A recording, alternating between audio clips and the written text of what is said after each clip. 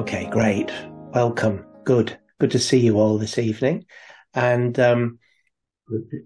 today I am continuing by looking at the sayings of Jesus.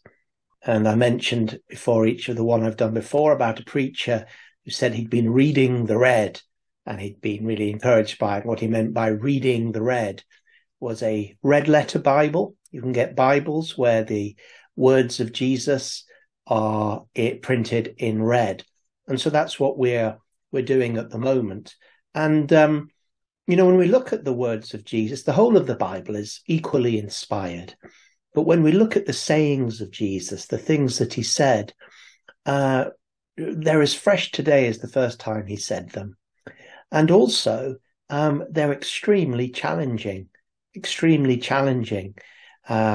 And so I think it's good for us to spend time meditating on the words Jesus spoke during his ministry here on earth.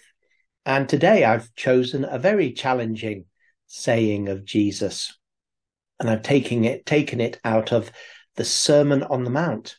And my title for this short talk is a discipleship PhD. A discipleship PhD. There's different levels of discipleship, and the most important thing is that you are moving forward in your deepening discipleship walk with the Lord. It's not all or nothing. It's not you're either everything or nothing. It's a question of what direction are you going in your discipleship, in your following Jesus. Are you going forward or backwards? That's what matters. I say that because when I'm looking at discipleship PhD, I don't want anybody to look at the words or hear what I've said and think, oh, I'm just going to give up. I'll never get there. You're not there. I'm not there, but we're heading towards it. It's true that if you aim for the stars or shoot for the stars, you might make the moon. And if you aim for the moon, you might make the clouds. But if you aim for the clouds, you'll never make the moon and you'll never make the stars.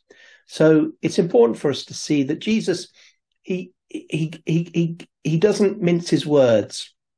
He knows we're on a journey, and we know he's so graceful. Look what he did to Peter when Peter denied him, having cut off somebody's ear in the Garden of Gethsemane.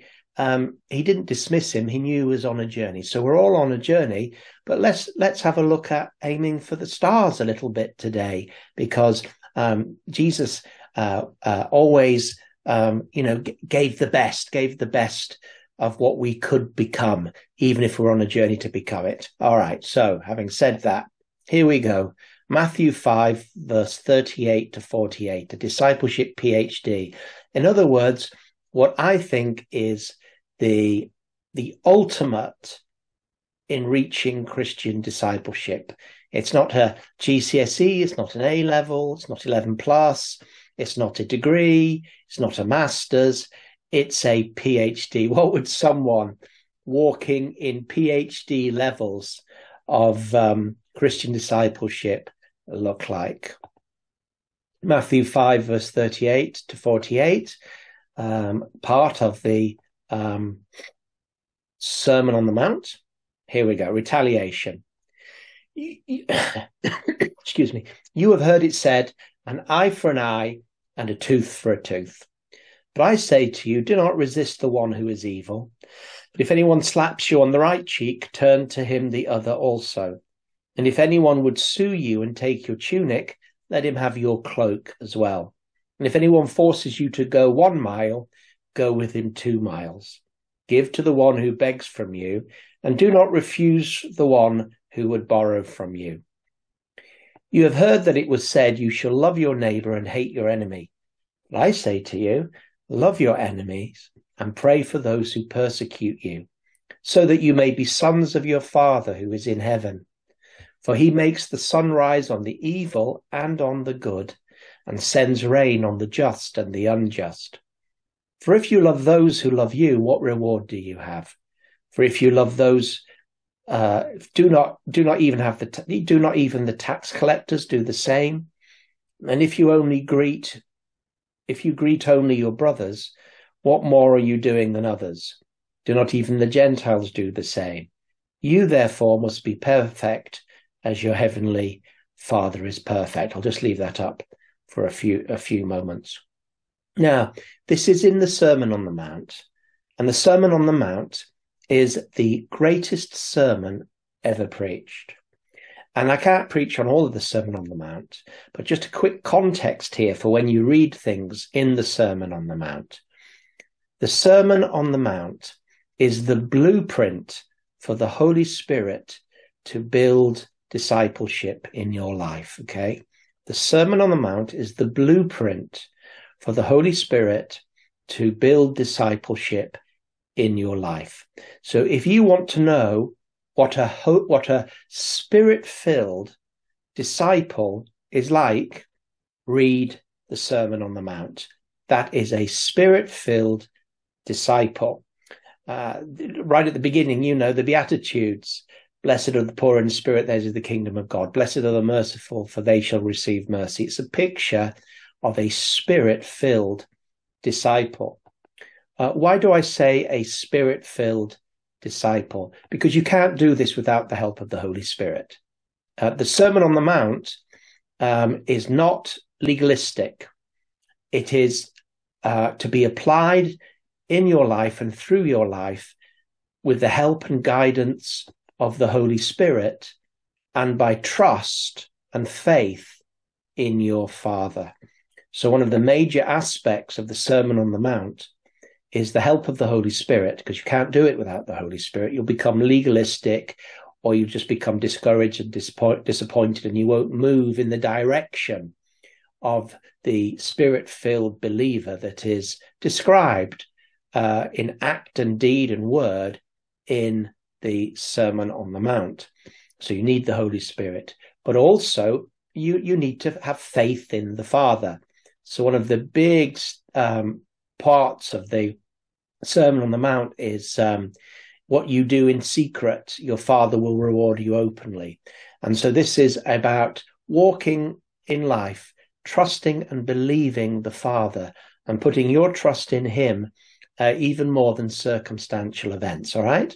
So with that, when we come to these sayings here, at first it looks absolutely ridiculous, loving your enemies, turning your cheek when someone slaps you, giving your cloak to somebody who asks for your shirt, going an extra mile for somebody who forces you to go a mile.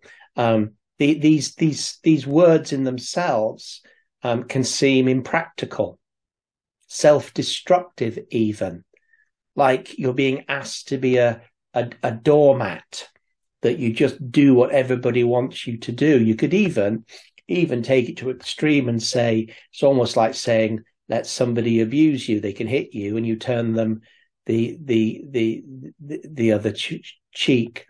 But that's a misunderstanding of what we're reading. I am not in any way going to take away the cutting edge, well, I hope I don't, of these words, but they do need to be put in context. The Sermon of the Mount is full of principles, not laws, principles.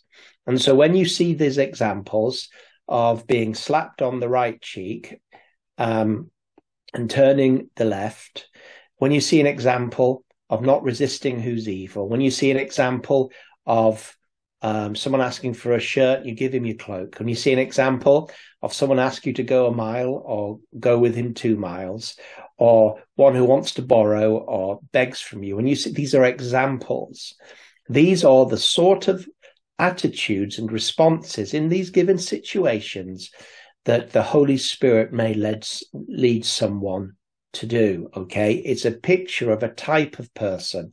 That doesn't mean that you just stand there being slapped on your left, on your right, on your left, on your right, on your left, on your right. If someone attacked me, I think I would defend myself. Also, the slapping in its context is one of an insult, but it's the type of openness that when someone would slap you on the cheek, you would not take offense. You might deal with offense, but you would not take offense. You would not allow somebody slapping you to then what's the word? Then ensure that you respond in kind. Okay. So if someone slaps you on the right, if someone slapped me, if someone slapped you, how would you feel? Okay. You have to work through those feelings. But the person who is a spirit-filled Christian in the Sermon on the Mount would be in a PhD level of discipleship and will be able to process that and take the slap and take the insult to the Lord and then not slap back, but remain open to reconciliation, forgiveness, love. It would not be an eye for an eye or a tooth for a tooth. We've got to get away from this Old Testament. You did this to me, so I'm going to do that to you. You slapped me, I slapped you, tit for tat. That's not New Testament ways. The reason that we do tit for tat, if you slap me, I'll slap you. If you ask me to go an extra mile, that's taking advantage of me and I won't do it. It's self-protection. It's self-protection. And I'm not against self-protection, but what the Sermon on the Mount is saying is that actually your first thought is not that you will protect yourself, but your Father will protect yourself. And so the idea being is that you don't give as good as you get, but you're different. You're different. You don't strike back. What you do is you take these things to your Father in heaven, right? Now you might say, well, Bruce, if someone slapped you tomorrow, what would you do? I don't know. I don't hold a PhD in discipleship. I might instinctively slap them back. And if I did, I'd be wrong to do that. Or if someone was nasty to me or made a nasty comment to me, that I'd be nasty. I hope I wouldn't, actually. I hope I've grown, but I wouldn't be nasty to them. If someone texted me nastiness, I hope I wouldn't immediately text them back nastiness. Do you see? It's this type of principle. If somebody wanted something for me, I hope I wouldn't be the sort of person that if somebody wanted my shirt, I hope I'm the sort of person that would think, well, could I give them a shirt? Could I afford to buy them a new shirt? In fact, could I not only give them my shirt or a newer shirt, could I get them a coat as well? See the principle. It's not that every time somebody asks you for a shirt or a blouse that you have to give it to them. That's a law. It's not a principle. But the sort of person that we're going to become is the sort of person that would say, well, can I give this person my shirt? What's stopping me? I can get another, or believe the Father will provide for me. And maybe I can't just give them a shirt. They need a shirt. They're not just being silly or, they need a shirt and they're asking for a coat. Maybe I can give them a coat. Maybe I can double bless them. So can you begin to, I hope you see it's the principle. It's the kind of person behind these actions. It's not that that these are new laws. Therefore, every time someone asks you for a shirt or a blouse, you must give it to them and their coat and ask no questions about why they're asking it or what their needs are. It is the law of the Sermon on the Mount. It's not that at all. It's not that at all. There may be times when someone comes and asks me for a shirt and I'll say, no, I actually need this shirt because I'm preaching in it. And I notice that you've got plenty of clothes. I might say that. Or I might feel prompted by the Holy Spirit or generosity to think, do you know what? You like my shirt. You really like it. Let me see what I can do and see if I can find one for them. And if I've got the money, I may not have the money to do it. But if I've got the money, maybe I could bless them with it. Can you see? It's not an exact law, but I'm thinking about the principle behind it, aren't I? And then I can apply that to other things. Where perhaps generosity, when somebody admires something or would like something or needs something, that I won't immediately just say no, but I'll think, what would this sort of person do in such a situation? And then I have to think two things. Holy Spirit, what do you think I should do? I'm under no compulsion, but the Holy Spirit, what do you think I should do in this situation? Remember what I said? You can only apply the principles of the Holy Spirit, the principles of the Sermon on the Mount, which is the blueprint for the Holy Spirit building character in your life. You can only apply these things with the help of the Holy Spirit in any given situation. Because two people in the same situation, the Holy Spirit could lead to do two different things. Okay? It's the principle applied by the Holy Spirit. So you say, what would this type of person do? Well, they're certainly open and generous. Holy Spirit, what shall I do in this particular situation? Lead me, help me. What shall I do? And then you'll find that as we grow, we might make mistakes, but as we grow, we'll become more like the person that is described in the Sermon on the Mount, which is a mature, spirit-filled person. All right. So I hope you get that. It's the principle. It's the type of attitude that somebody does not give an eye for a tooth. So if you're ever you're in a situation with somebody where you want to give as good as you got, an eye for an eye, a tooth, then I would say you've really got to stop for a second and ask yourself, is this the sort of person that we've just read about in the Sermon on the Mount? Gives as good as they get, an eye for an eye, a slap for a slap. Is this the sort of person? Is that what you're doing in this situation? Are you doing an eye for an eye and a tooth for a tooth? Or are you self-protecting yourself and hitting back? Maybe you've got to pause for a moment and think about the type of person that's being described here in the Sermon on the Mount, and think, Holy Spirit, what shall I do right here? What shall I do right here? So you look at the principles that describe a spirit-filled person in the Sermon on the Mount. You say, Holy Spirit, what shall I do in this situation? If you've got time to do it, or to reflect. What does this situation, what would be? And you'll make mistakes and you'll do better, but this is the whole point. It's a growth thing. So what are the principles? What sort of person do I read about here? And how can that affect me as a person in this situation I find myself?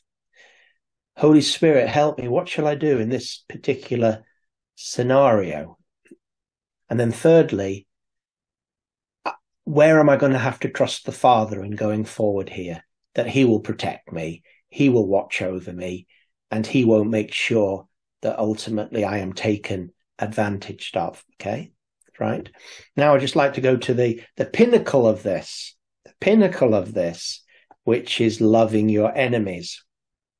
So we've got these basic: don't hit back, be generous, ask yourself, what type of person is this? And if you have time, meditate on this passage and think, what sort of person would this be like? What would this mean for me? And then when a situation comes, you say, what shall I do in this situation? What sort of things might this spirit-filled person do, as an example? And Holy Spirit, what do you think I should do? And then we get love your enemies. You've heard it said, love your neighbor and hate your enemies.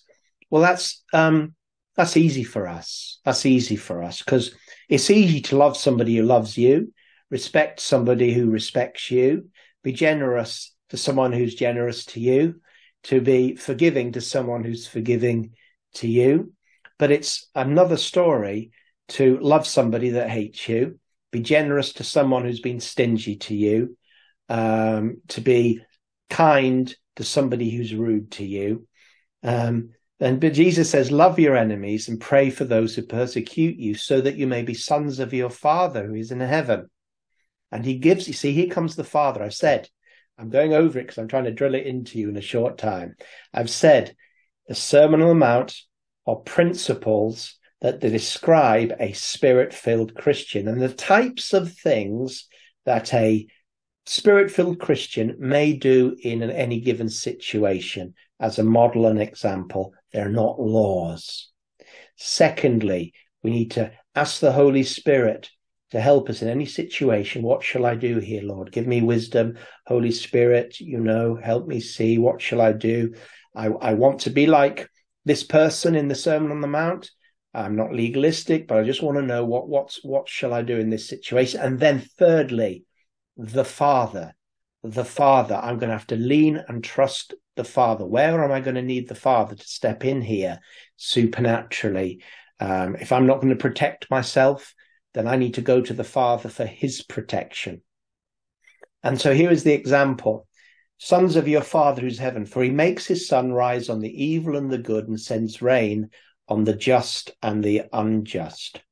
They call this, just for your interest theologically, common grace. Common grace. There's two types of grace, common grace and special grace, okay? Common grace is the grace that God gives to the whole of creation, the whole creation, but specifically the whole of humanity. So God does not judge all unbelievers immediately.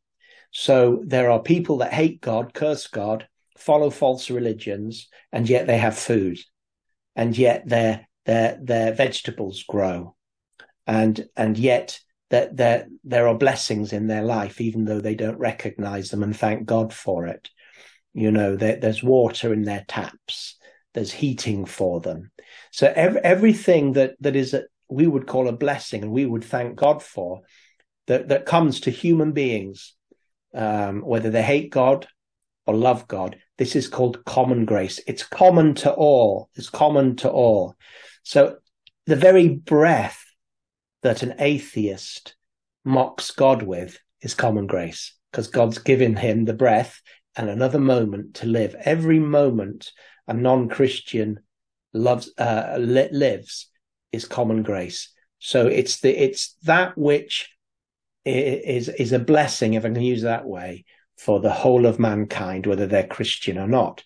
And so the example for us here is that the Father is making the sun rise on the evil and the good.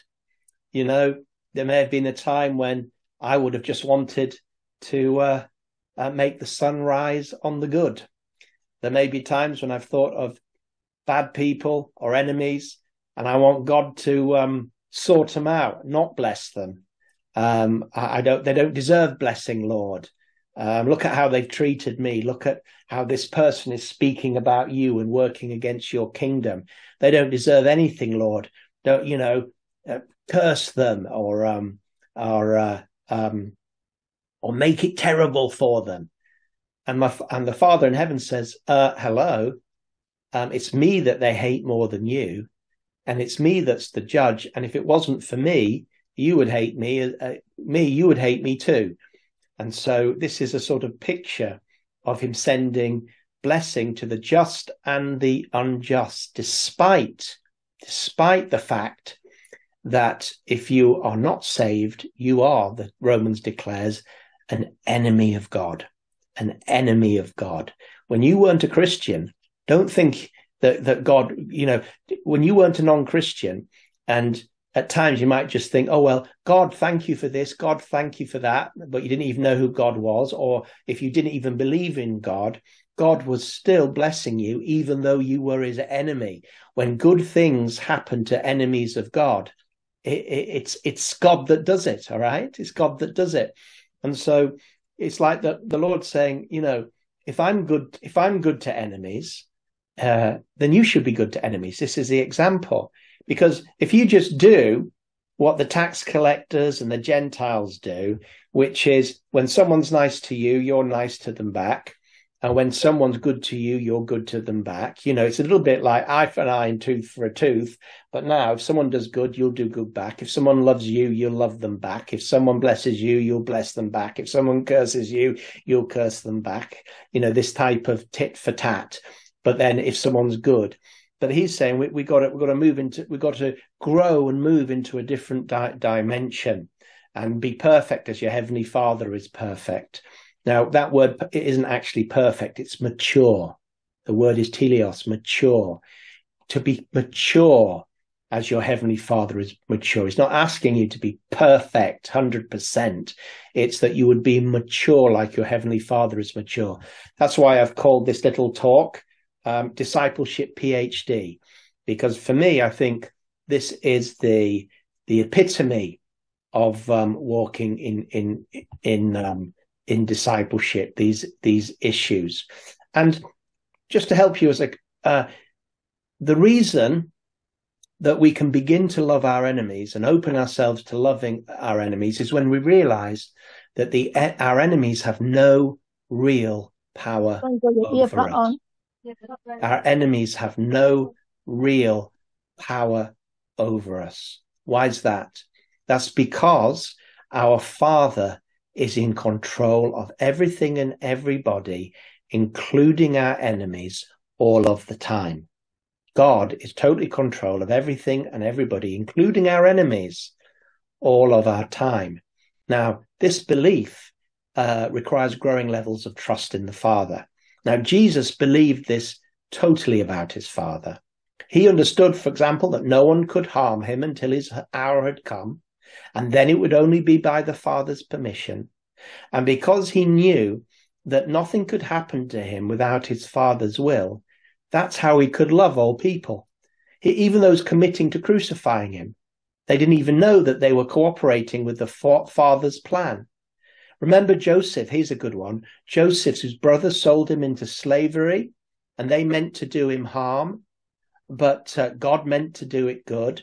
And Joseph came to understand this. And that's why it made it easy to forgive him, because they had literally meant him harm. I mean, they were nearly going to kill him, and then they meant him harm. They did. It was a horrible thing. He didn't excuse that.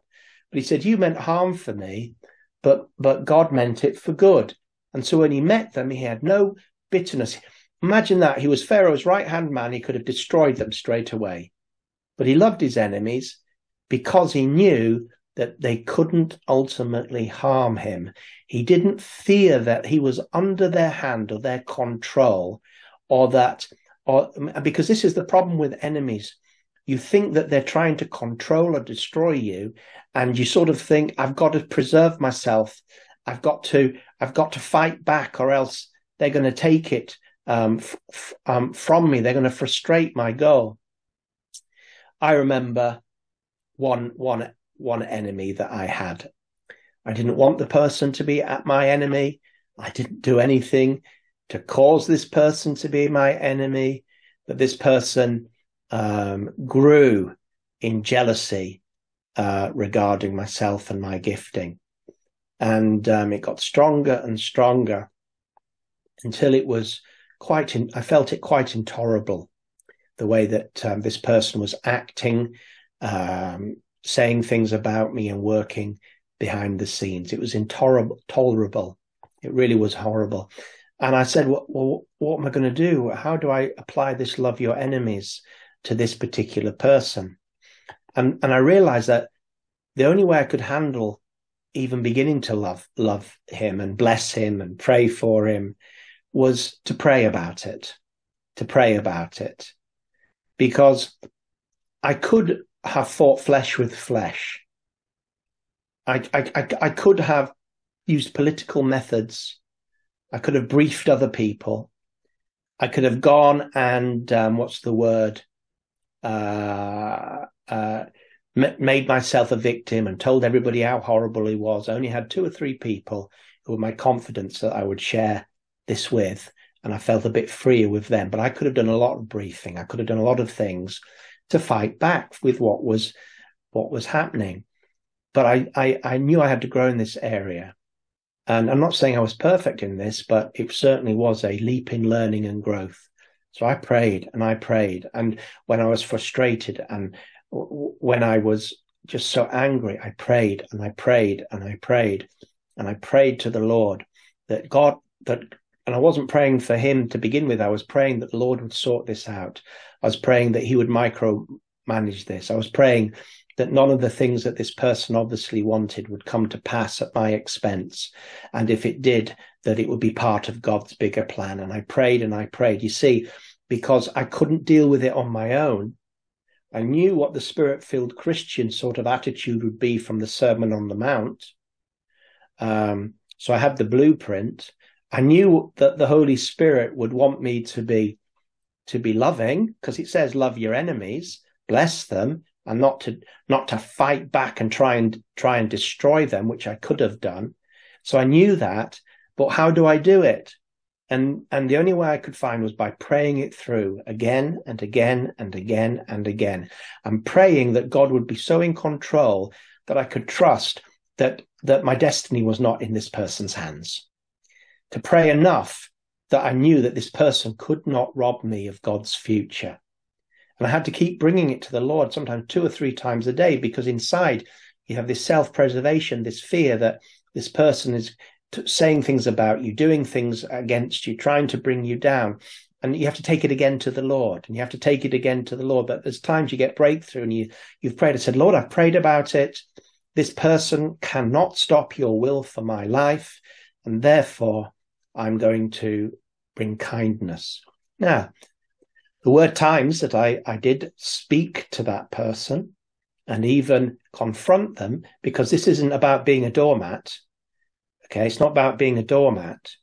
But there were times when I spoke to this person, when I confronted this person. But I can honestly say, when I spoke to them and confronted them, it was coming out of this sort of like, I got to the place where I thought this isn't going to be good for him in the future. You see, I was beginning to change. So I was getting to the place of confidence in God, but I had to confront him, because it would be ungodly not to confront him. So sat down, spoke to him on a number of occasions, said, look, why is this happening? We need, this isn't good. But it was in a spirit of reconciliation, a spirit that was growingly wanting the best for him, thinking that got to the place where I actually thought, I'm going to be all right. I'm going to be all right. I was growing in confidence, still niggled me, angered me, still had to take things to the Lord on a daily basis, still had to say, your will be done, not his, your will be done, not mine, your will be done in this situation. Your plans will not be taken, even if it appears that he wins. Lord, I trust you because I have prayed this through. So that's how I was processing it, yeah. But I got to the place where I grew a little bit in my discipleship, where I had confidence in God. I got increasing confidence in God.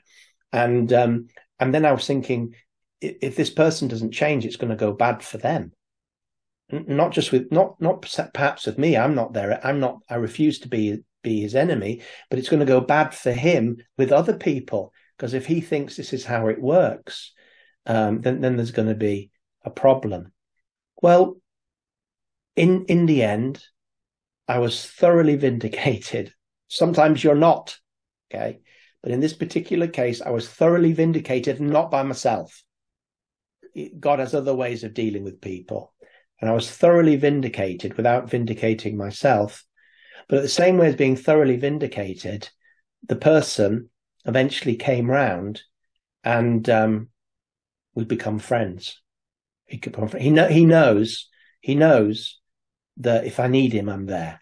He knows that. We're not having chats and going out for coffees and stuff like that. If he wanted to, I would. I haven't got a problem anymore. He doesn't have a problem, and he actually sort of like, in the only way he could, said to me a number of years afterwards, that he'd watched how he hadn't understood at the time, but he thought about how I handled it, and he really appreciated it. Okay. It doesn't always work like that, but often it will, because God likes to encourage us. So I didn't do it perfectly. I am not a discipleship PhD holder. I'm just sharing some thoughts with you tonight on how you can move forward step by step in these things. It's not all or nothing, but even a slight change in the way you deal with things that come to you is moving forward. God bless you. Thank you, Doreen.